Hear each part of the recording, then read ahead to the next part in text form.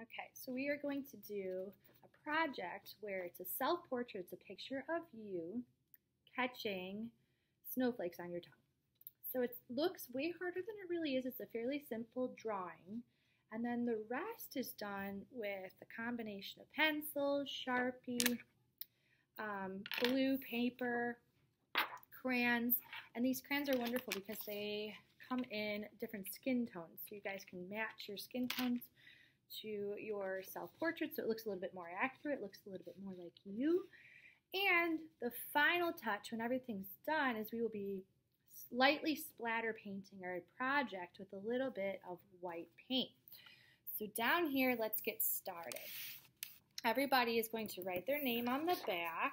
I'm going to write Mrs. Fader. All right, the first thing you should do, and here's the first step. We have to draw our nose. So all that's going to be is you guys determine what your nose looks like. I like to just keep it like a round, cute button nose like that. And then that's the rest of my head. Okay, easy peasy. Next I'm going to do a circle for my mouth. Something like that. After that, it's important that we put in the tongue, because how else are we going to catch those snowflakes? And then teeth. And if you guys wear braces or if you lost a tooth, you want to try to draw your teeth in the most accurate way that looks like you.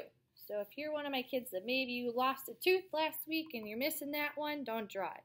Put a little gap in there. Okay. So we also need to have our sweater on, our little scarf. So two little shapes like that you can connect.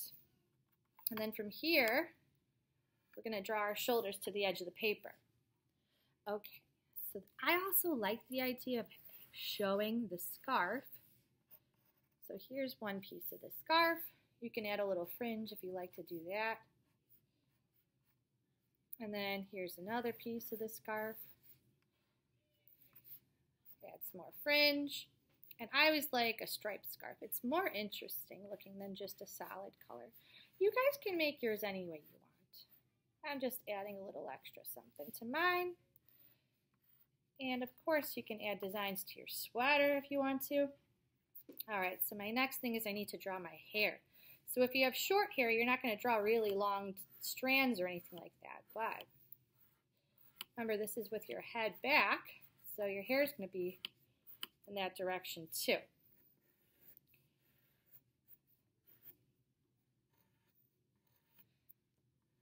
And we'll make it look like you by choosing your hair color. Maybe I don't want hair by my nose. I'm going to keep that. Move that down a little bit.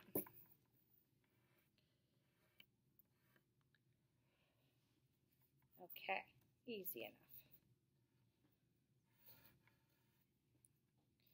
And then my final step here for the drawing portion is I need to make sure I Sharpie everything. And just like any other project that we trace with Sharpie, you guys want to make sure you give your project an eraser wash and try to remove all the pencil marks. It looks way better then.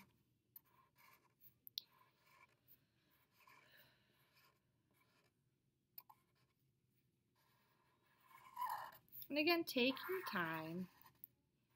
Try to get every detail traced.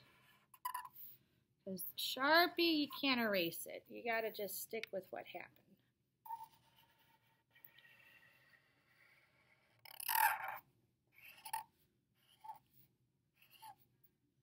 With pencil, you can make mistakes, especially if you draw lightly.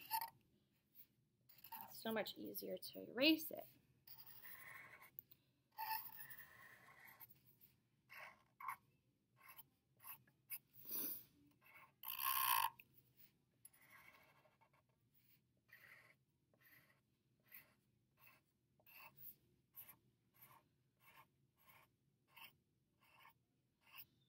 Okay, and then I got to get my shoulders here too. These are important pieces, even though they're just simple lines. You have to have them, otherwise this project doesn't look very accurate, doesn't look correct. And I know it looks kind of cartoon-like, but even cartoons have to have shoulders and necks and things like that. Otherwise it looks like you're just a floating head in the middle of a blue piece of paper.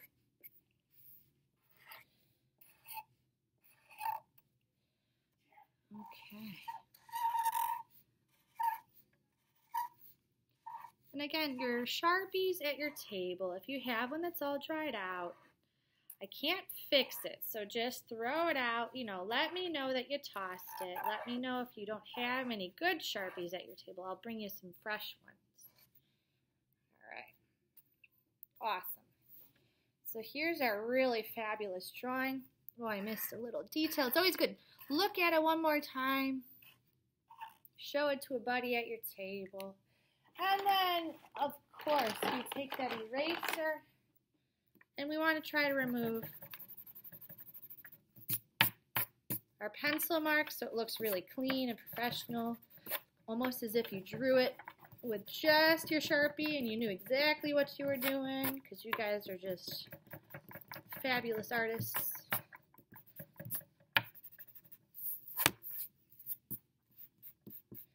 And be conscious when you guys are taking the pencil marks off. I know it takes a lot of muscle and such, but you want to try not to shake the table. People at your table are going to get mad when they're drawing, especially if they're trying to trace in Sharpie. So just make sure you aren't bumping your neighbor, you aren't shaking the table crazy. All right, and if you need to go back and fix anything, of course you can. I like to have like a good solid line around my main shape. So like my main shape would be the shape of the nose and the head. If you want to get really detailed, you could even draw nostrils, which would be hilarious. You don't have to.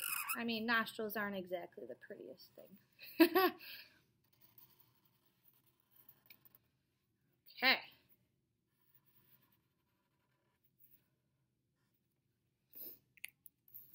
Beautiful. I'm going to add color next.